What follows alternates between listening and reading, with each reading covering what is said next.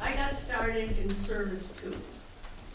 On a previous incarnation, I was a housewife in the suburbs of Framingham with 5 children under the age of 7. It's a blur. Two of my kids were adopted. Actually, they're still adopted. Everybody in their 40s. We adopted a Native American from Arizona. We adopted an African American from right here in Boston. We were active in a family adoptive group called Families for Interracial Adoption. And we were working with families who were thinking of adopting just like we had. And they came to visit our house, a very modest house, and saw the kids together, and they said, well, how do they get along? We'd say, they fight all the time, just like regular kids. And we had, people kept on adopting these kids, and then we ran out of Catholic parents. You might say, what do you mean you ran out of Catholic parents? There were 2 stupid laws on the books that interfered with our work. Can you hear me?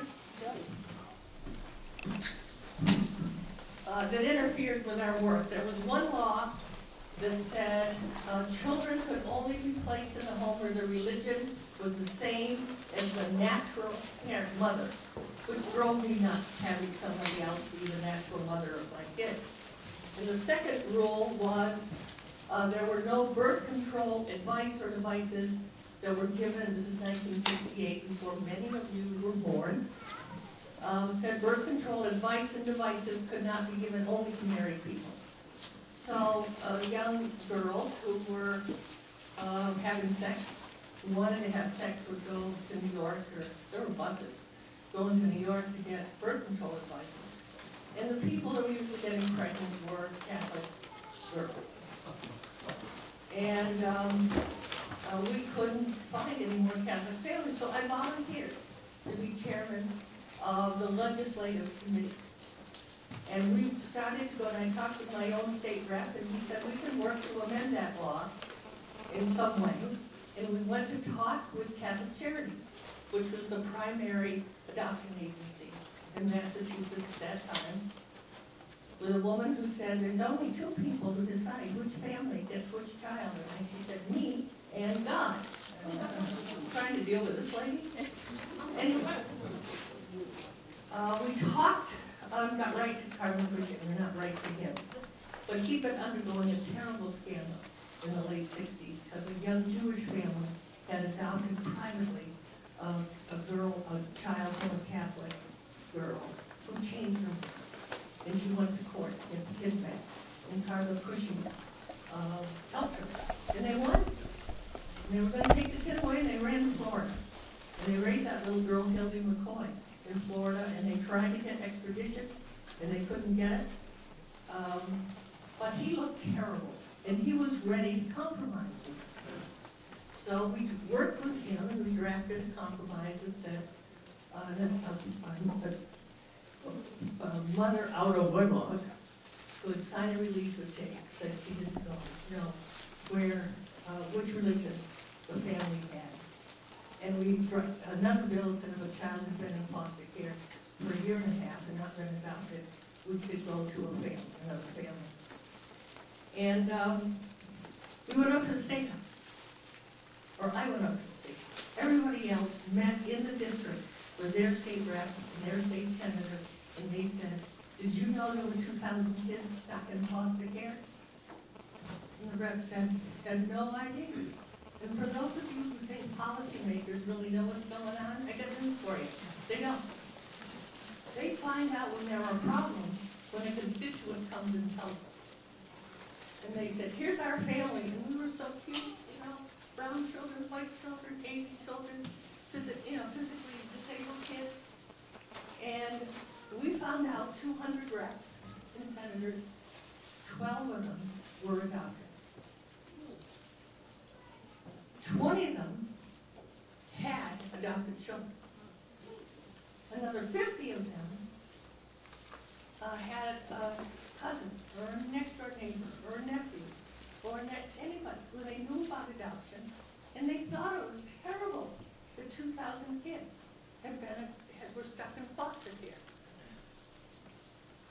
And so that bill, we went through the hearings, we went through the testimony, and I was sort of the coordinating lobbyist, but everybody worked with their own state rep and their own state senator in the district.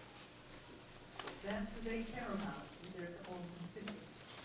And my job was to keep them in touch. That bill passed for the first year. Very unusual. 2,000 kids were placed for adoption in the next 6 months. I still get goosebumps when I tell that story. And that's when I got addicted to power.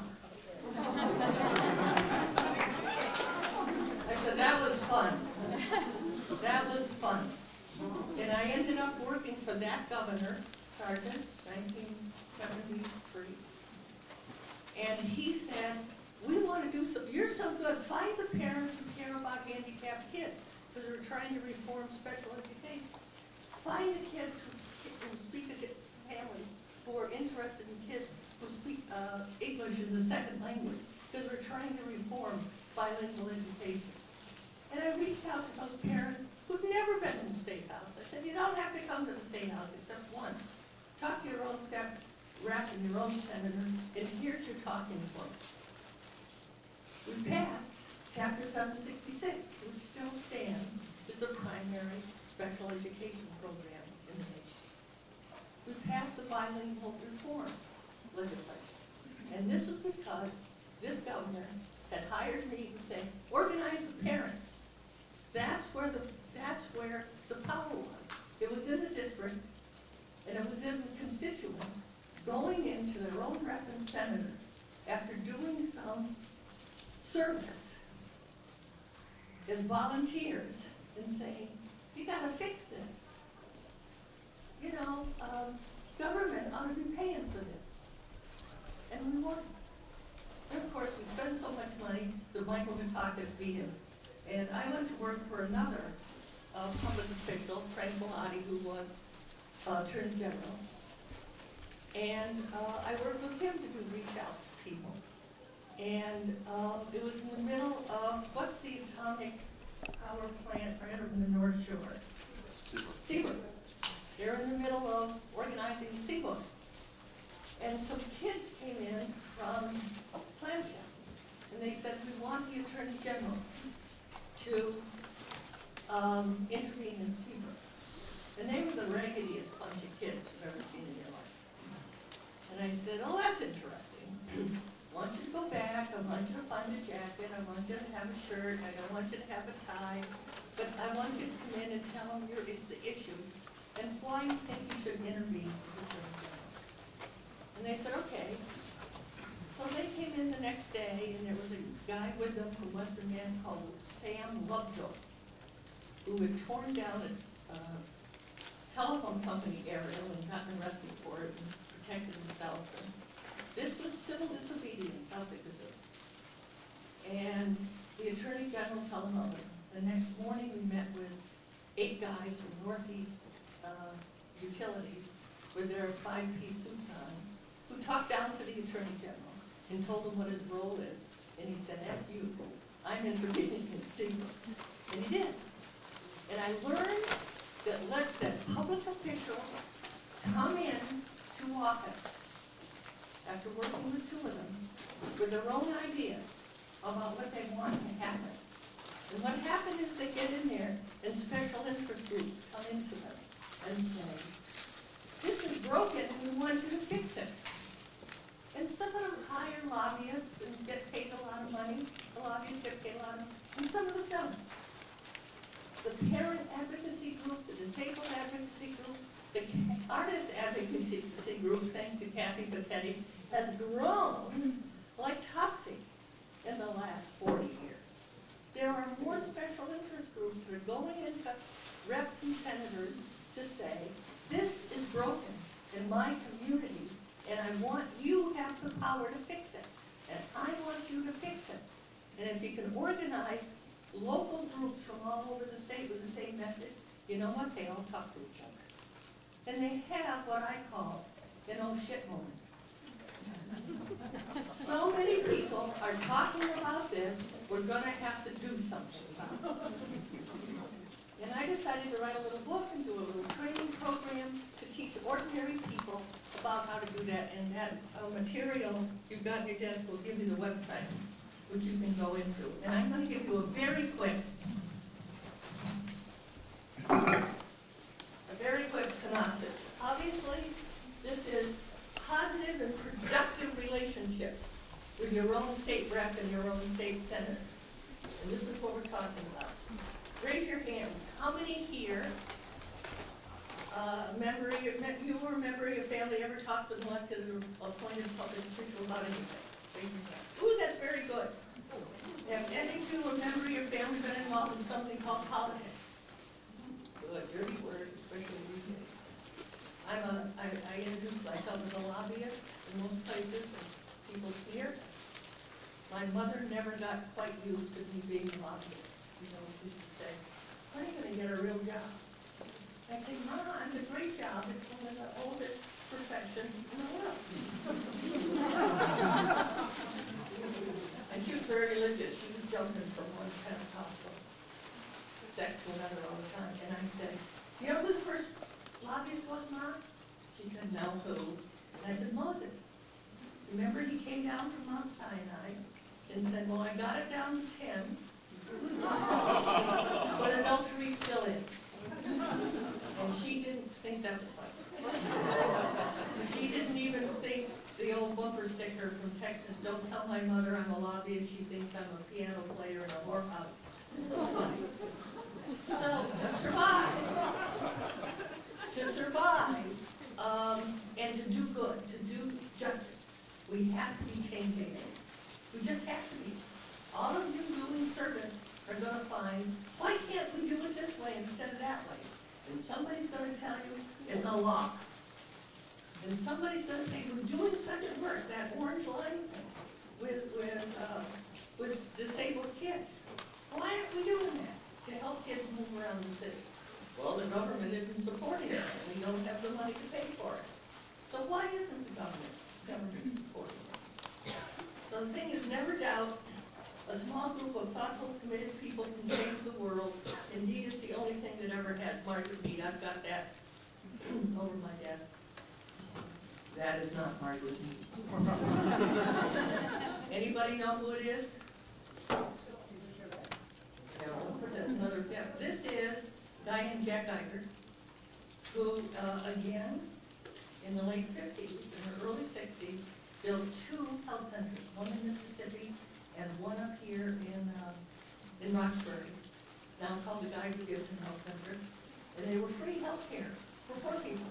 Nobody had ever done anything like this before. He was in the district of a guy named Tom O'Neill, who was Speaker of the House. And the Tom O'Neill, Speaker of the House, came and said, damn, this is a good idea. We ought to figure out how to do this, and I know who can do it. And he took him by plane and paid for it and introduced him to Lyndon Johnson, who was writing up all the stuff for the war on poverty. So included in that war on poverty, which is being desecrated by the Republicans today, was health centers, and there are thousands of them across the state. Legal services, Head Start, community health centers, and a whole bunch of good stuff.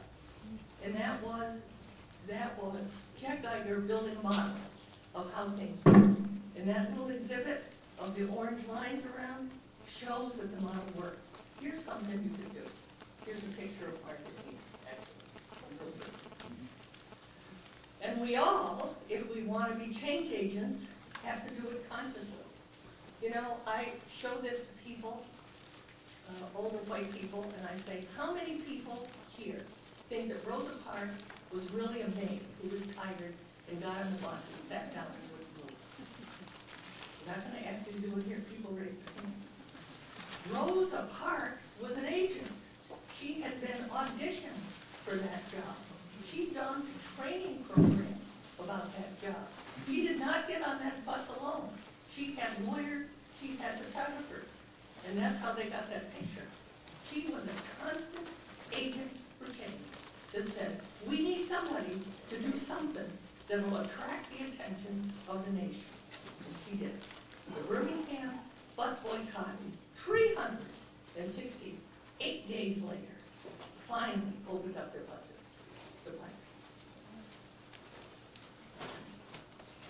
people. What's policy policy anyway? I'm not gonna ask you, I'll ask for 2 seconds. What's policy? Don't look at the paper. Policy, policy, policy, fine. No answers. It's a rule made up and enforced by people in authority to control the behaviors of other people in their family. Okay, I'm a mother of 5 children. I had some family policies. One of them was you had to eat a bite of everything on your plate before you got dessert. So, you know, the boys would come and go, what's for dessert? When they decided they were going to eat anything. What are some of the worst policies any of you, as you were growing up, hated? Come on, bedtime? Computer time? No policies? You were all good. To go out. What? Having to wear a dress to go out to dinner. There you go. I was not allowed to wear makeup until I was 14. So guess what I put on, where I put my makeup on when I was 12? On the school bus. You know, you make policy and you do your best. But families make policy. How many here have children? Right, think of it.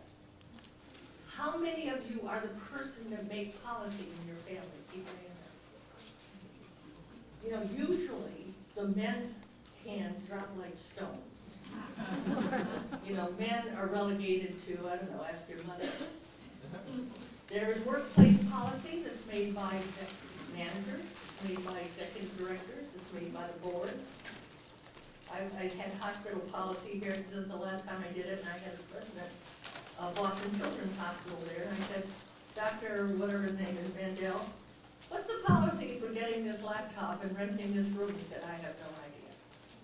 Who made that policy? There's somebody in charge of IT there who makes that policy. And there is city, state, or county, or public policy. This is the generic policy-making process for children, for families, for workplaces. You have to know there's a problem, and then you analyze the options for change. I'm on the board of a community health center, and I try to push the policy that we shouldn't have any more machines that had soda and candy in them. You know, 12 months later, was that policy, you know, we could not get that policy made or implemented because guess who stood in the way? Coca-Cola. The what? Soda company? Yeah, they argued we made money. It was the providers, it was the doctors and the nurses. They wanted that 4 o'clock caffeine high. You know, so now they, you know, we got healthy stuff and all the vending machines. You go to any of the doctors or nurses' office, you pull out the drawer and guess what you find? Candy. So we had long discussions about how much money we were going to lose. We chose the most effective option, and now we're action and implementing it. You know, we don't let the doctors and nurses have a bowl of candy on their desk to give to the patients or to get their early hard. But there's this whole thing now about healthy foods. What's politics? None. What? Yes, you're absolutely right. Aunt Hannah Arendt, famous philosopher, said that politics was the pacific alternative to war. Think about that. It is the process people in authority use to make policy and decide who gets what, where, and when without resorting to physical violence. You drop your kid off to daycare and you say, share, honey, you know, and they hope they'll share without banging somebody's other kid's head with a car. But that's what politics is. There's written whole books about it. The process people use. We had a family council in my house. When the kids were, I think Nancy was 11 and Jim was 10 and Jackie was 3. And we had a family council. We were so democratic. We talked about family policies, like eating every vegetable at bedtime, whether you could go up to the park by yourself, how old. My son, who was 10 at the time, came and said, Ma, I want a captain. Now, of course, we had a policy in my house, no stuff. And he said, now I want a family council. I went, okay.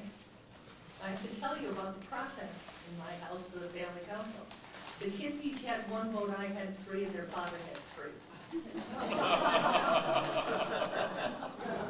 And I saw Jim that afternoon going around talking to everybody and giving his little brother, 3-year-old brother a quarter. And I said, God, he's doing good, isn't he doing good? But, you know, I got the votes.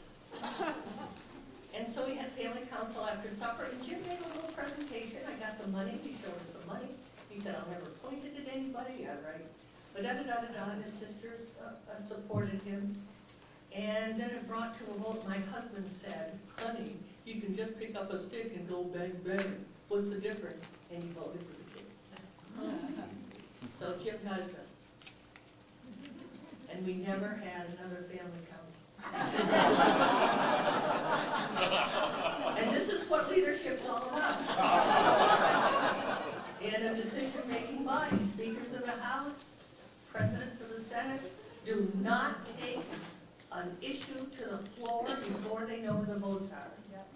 And I had not done my homework. Many, many years later, the same boy, who was now would be diagnosed with his attention deficit, hyperactive, whatever it is, barely got through high school. Finally got appointed to the, scored 100 on the police exam in Boston, went to the police academy, and he won everything. First in this, first in that. And he had this great big trophy, and he's getting congratulated by the mayor, and he looked down at me and went, he had a gun. He finally had a gun, and furthermore, I paid for it. So that's, sometimes people in authority look at the information about a problem and talk to other people before they decide. Sometimes they decide all by themselves. That was a question in my health center. That was a question in my family council. You know, we had a discussion, but sometimes mothers don't. Get out of the street. Why? Because I said so, that's why. You know, can I have a tattoo on my nipple? No, you can't. Why not? Hey, maybe. Because I said so. It doesn't, make sense all the time. Generic policy influencing process. For those of you who want to influence public policy makers, you have to define a sympathetic and compelling problem. You have to be able to talk about your problem in a way that's like, do you know that 2,000 kids are stuck in foster care? Do you know that all these, this wonderful program for disabled kids and artists I made that up, is falling apart in our town? Geez, I didn't know. You have to define it in a way that they have, but I've already referred to, is an oh shit moment. I'm going to have to do something about it. And then you develop solutions. You can't go in and just say it's a problem. You can't go in and say do something. You have to come in with a specific solution. This little program for the youth in the disabled unit costs $100,000, and you have to appropriate it in supplemental budget. And this is when the supplemental budgets come up. So you have to be able to give them a solution so that they can say, okay, I know there's a problem, I understand it, I know how much it costs, and I'm going to help do it. Here's the administration of Massachusetts. You know what the governor's name is, right? Everybody? Deval Patrick? All right, he's got a legal counsel, he's got this very important person who manages money, he's got 14 different secretariats. This is what they do in the administration, it's in your handout. They develop regulations, create initiatives, make appointments. Sometimes they appoint good people, sometimes they appoint complete idiots, but you still have to deal with it. Rulemaking process, they make rules up all the time. Here's the Massachusetts legislature. The Speaker of the House, anybody? DeLeo, good. Bobby DeLeo from Winthrop. I don't know how much art is going on in Winthrop. I do know something. More than you might think. All right, good. Now, does Bobby DeLeo know what's going on? Yes, he does. Good. Somebody's been in to tell him here, Mass Cultural Council, right? Yes. Here's what's going on in your community in Winthrop around art and theater and dancing. And here's why it's important that it keep funding. He would have no idea if somebody didn't come in and tell him. And Senate President is Therese Murray. Oh, you guys, good. From, okay, two things. Terry Murray grew up poor in Dorchester. She's divorced. She has a grown child named Lauren, who's 23 or 24, who's an artist. Bobby DeLeo from Winthrop has two grown children. One's a daughter, one's a son who is developmentally disabled. I don't know of any direct linkage to art, but if I was going to lobby him, I would find out. Policy making, they pass a new law, pass an old law, repeal an old law, create a special study commission, appropriate money. This is how a bill becomes law. There's no getting around it. You have to file a bill, you have a committee hearing. There are people here who've been to committee hearings, right? I was talking to here, right? There's hearings happening all the time up in the State House about all kinds of things. Then a bill has to get through the committee hearing, then go to the budget committee, go to the House floor for debate, go over to the Senate floor for debate, and then it has to be signed by the governor. A lot of steps, but they're all baby steps. There's not a single giant step in there. There are people to talk to. Here's the budget timetable. We are in June. And we now have a conference committee right over the governor's desk that are looking at the two budgets from the House and the Senate, and are then sent it to the governor's office to veto some stuff. Here's the first rule of influencing public and private policymakers. They make different decisions when watched by the affected constituency. They make most of their decisions without having the remotest idea how it affects their local constituents. And number one is constituents. Number one is constituents. Why do they care about constituents? They voted in office. Yeah. They want to get reelected. This is fun. They're addicted to power just like I am. This is fun. I can really make a difference in people's lives. Just give me an opportunity. Just tell me what you want me to do, and I'll try to do it. You might not agree with them all the time, but second rule is you have to get the right information, a compelling problem, an effective solution to the right person at the right time, before they have to vote. And rule 3 is the toughest one. Elected and appointed officials making policy decisions always weigh opinion as equal to fact.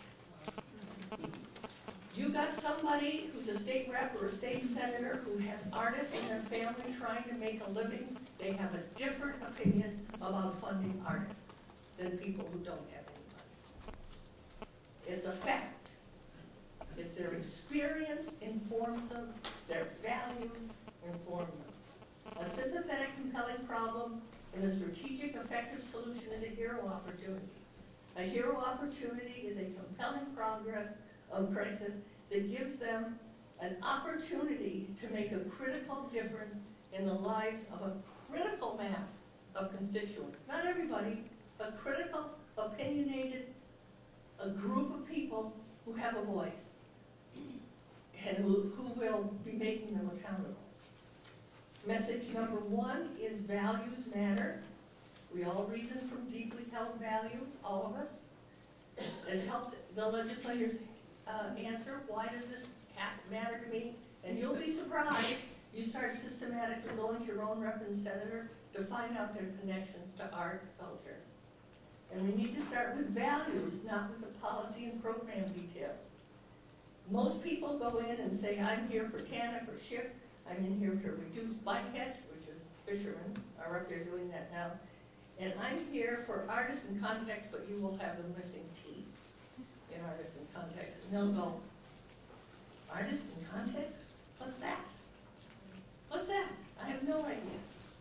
You might go in for the cultural council, and maybe because of the good work that's already done, they'll know what it is. And the second stuff we go in for level 2, which is movements which is workforce development, the environment, adult education, arts and culture. But the most important value to come in on are big values like justice, opportunity for all, strong family, common good, quality of life, prosperity. Those are the things that count. Here's some other things that are around that are shared values. I do this up in New Hampshire, and guess what their big value is? Live free or die. Here's a little example. We help some people talk about expanding immunizations to folks. Every child should have. That's why we're proposing a new agency rule requiring, which wasn't getting anywhere. But a better beginning was the health of the whole community is protected when we ensure that our children are immunized. One of the ways we do this is through our public health agencies, blah, blah, blah. It's just a whole different way of talking about it in terms of values. There is an all-purpose fill-in-the-blanks rap guide asking anybody for anything. If we had our regular 3-hour training, I would be working with you in small groups to help you fill in the blanks on that. Which is, I know you agree that something's in crisis, you care because it's what we did in our adopted care. We know something would begin to fix it, and you can help by doing something. Here are some potential heroes for you in the Massachusetts legislature. Sonia Chang Diaz, anybody here from JP? You know they've got Sonia? 1, 2, 3, 4, 5, that's good. Anybody here from Provincetown? We've got Sarah. Linda Dorcia-Forey from Mattapan. Nope. Eileen Donahue from Lowell. Anybody want to tell me why I put those pictures up there? Women. Invest in our community. Sonia's ideas. That is a joint committee of the legislature called Tourism, Arts, and Cultural Development. They have hearings on anything that has to do with art and culture. They have them 2 or 3 times a week. Sarah Peet is the chair from Provincetown. Get to know her. I talked with somebody today. Who's that? Tell me about Sarah. Her partner is an artist? Yes, yeah. She's a lawyer, that's all right. She's an ex-lawyer. Ex-lawyer. Or as one of my friends said, a recovering lawyer. She and her partner run a bed and breakfast. So she got into this because she was very concerned about tourism in Provincetown. Good. She's come at the arts and cultural piece sideways, but she's a strong... That's all right. You've found some way. You found some way to talk to her. And Eileen Donahue is the Senate chair from Lowell. Brand new freshman. She was a city councilor for many years. A very wonderful woman. I don't know anything where she is in art. She likes the art. She works very close with the artists involved. A lot going on up there. Yeah, she's great. Good. Here's a real model for a winning campaign, which is a hero opportunity message.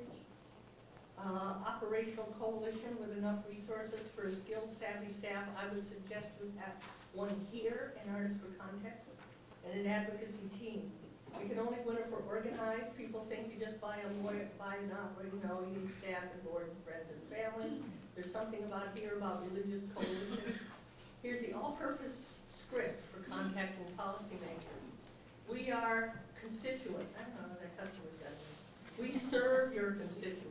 So it's not only we are your constituents, but we are working with an agency that serves your constituents. We're part of an advocacy team. We know the facts about the issue. We have an answer. We want an answer, and you have a hero opportunity to look good to this constituent group. What if you get a technical question? Someone will be back to you soon with detailed answers. Thank you. What if you get a question, I can't support you? You say, we'll be very disappointed. You can't support it. Thank you for being candid. Kathy will tell you that's one of the best answers you can get. They hang you up and hang you up. They finally tell you you can't vote for this appropriation. You almost want to give them a kiss because they told you the truth. And then you know you'll get them the next time. Here's some lobbying facts. The First Amendment includes the right to lobbying. If any of you work for a nonprofit and they tell you you can't lobby, tell them to get another lawyer. It's part of the First Amendment. They can't. Their lobbying is restricted, but you can't lobby, and there's more there, and that's it.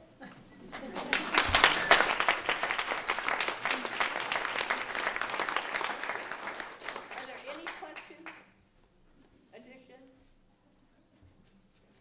That was just so clear, you're ready to hop into action right away.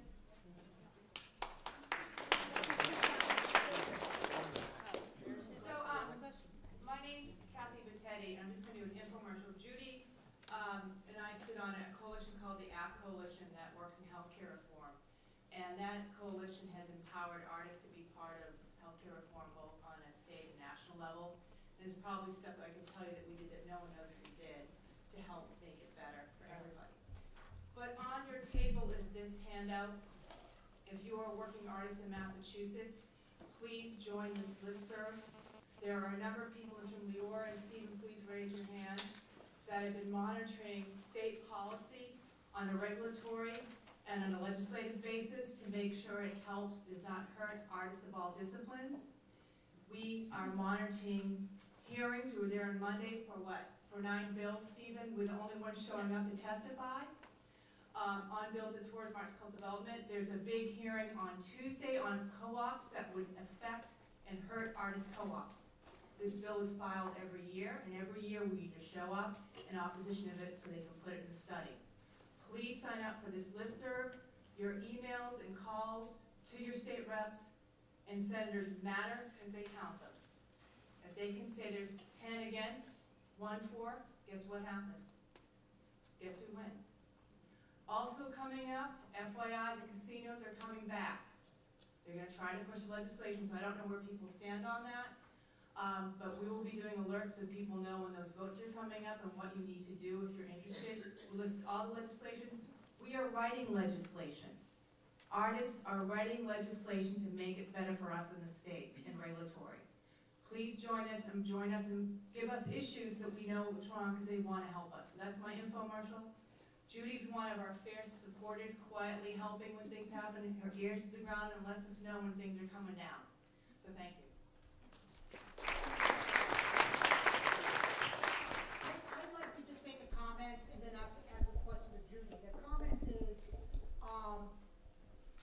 one thing you should also do in lobbying the senators and representatives is talk to their aides. Most of the time when you call or walk into their office unannounced, they're going to be talking to their aides. And get to know their aides, be very friendly with their aides, do what Judith has mentioned in your email messages or your fact sheets, etc. Because it's very important if you get aides on your side. One other comment is about the impact that constituents can make. For instance, the hearing that we went to on Monday, MALC was the only organization that testified on those bills. So when you have 3 or 4 or 6 committee members there, they're going to listen. You're going to create quite an impact because you're showing that you're taking the time to go to this hearing and to lobby on those bills. On Thursday of this week, I went to another committee hearing on employment-related bills, and one of the bills was on temporary employee rights, which a lot of artists, are temporary employees also, to earn a living outside of their profession, or they may be a temporary employee as an artist. That hearing had over 200 people were in the hearing. The place was packed, and over 100 people wanted to testify. They only got through 30 people, so they have to do another hearing. So that, by the audience size, also created an impact because those people were there for that one temporary employee rights bill. So the question I have is, I talked with Judith before, during a break. When a legislator cares about their constituents first, and they have 3 or 4 events going on one particular night or on a weekend, how can you get them to go to your event? If that's on that same evening. If you describe it as a hero opportunity, I want you to come ahead of time, as far ahead as you can. I want you to come next month on Tuesday night. We're going to have an opening of a new gallery with local artists, and we want you to come and kick it off. and the press is gonna be there, and we're gonna have the press there. And we have a monthly newsletter, and we'll have a picture of you and your little announcement in the monthly newsletter. And then they'll come. Why do they want hero opportunities? They don't, you know, you read the papers, there's no good things about state reps being said in the paper. Today, there's even a story about a freshman rep from Braintree who had the bad judgment to have sex with a young aide in the speaker's chair during a late night session at 4 a.m. So the speaker's having an investigation. You know, and I'm thinking it's 4 a.m., they're in recess. These are two unmarried consenting adults. I mean, really. But there's nothing good about elected officials in the papers lately. So anything you can do to make them look good in their community by supporting arts and culture is a winner. Oh, the other thing is to thank people. Yeah, Some and thank them. people, handwritten thank you notes to the staff and folks. I make homemade banana bread a lot, because we're up there a lot. But I can't tell you how much it matters to people. Yeah, thank you matters, and they measure input in terms of time it took you to do it. Emails, not so much. Emails take you 30 seconds, especially if you get a sample email. And you have the same subject artists who've gone in, who've met with that legislator, who've met with the aide, and they go, ooh, there's something up here about the Cultural Council. I'm going to call our friends, the artists locally, make sure how we should vote. You want to create a presence for artists in this